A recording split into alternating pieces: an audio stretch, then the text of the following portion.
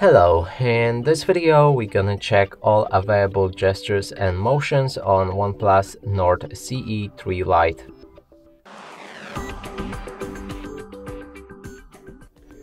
And to do this we'll need to open a settings. Inside, go all the way down till you see additional settings. Now select gestures and motions. You will need to allow some permissions, and inside there's a lot of different options. First one is screen of gestures. If you enter it, there's a new tab with many different options again, and I'm gonna cover it at the end of the video, so let's move through all of them right here. First is swipe down with 3 fingers to take a screenshot, and it works like this. Next is touch and hold with 3 fingers to take a screenshot. And now we can do the partial screenshot.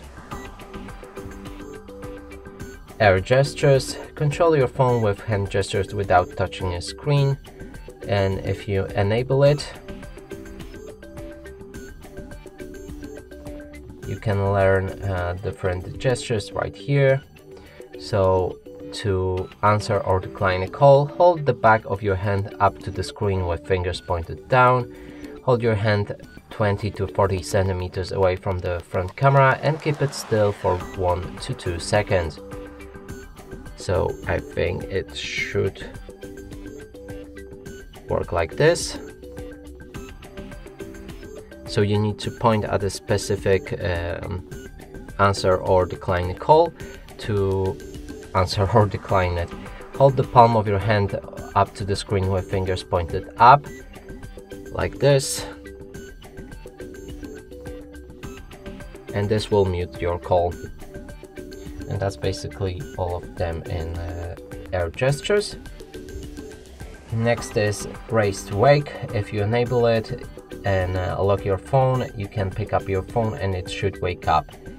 And let's check it out. Yep, it wakes up without pressing any buttons on touching a screen. Lift to ear to answer calls. So if you receive any call and lift your phone to your ear, it will answer it automatically.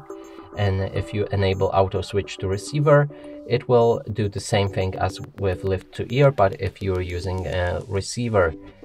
Next is flip to mute incoming calls, and if you put your phone upside down like this onto the table, it will mute all incoming calls automatically. Now let's move on to the screen of gestures. And here we have double tap to wake up or turn off screen. And if we lock our phone, we can double tap to unlock it and double tap to lock it back. Next is draw O to open a camera, draw V to turn on flashlight, and a music control. Let's cover all of the 3 features at once. And we need to lock our phone. Draw O to open a camera, draw V to turn on a flashlight,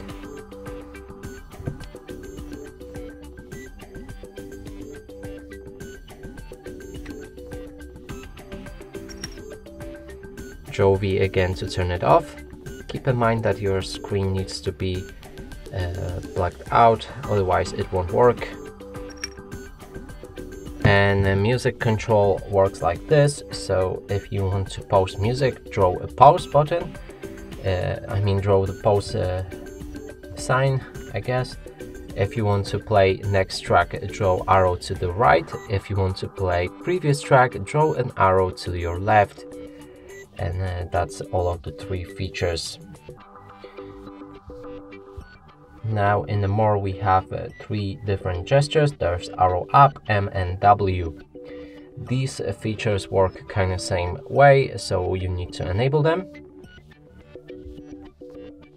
Or first we'll need to add the action, so click on the feature like draw arrow up and pick which function it will work as. So you have unlock, call, or open a specific app.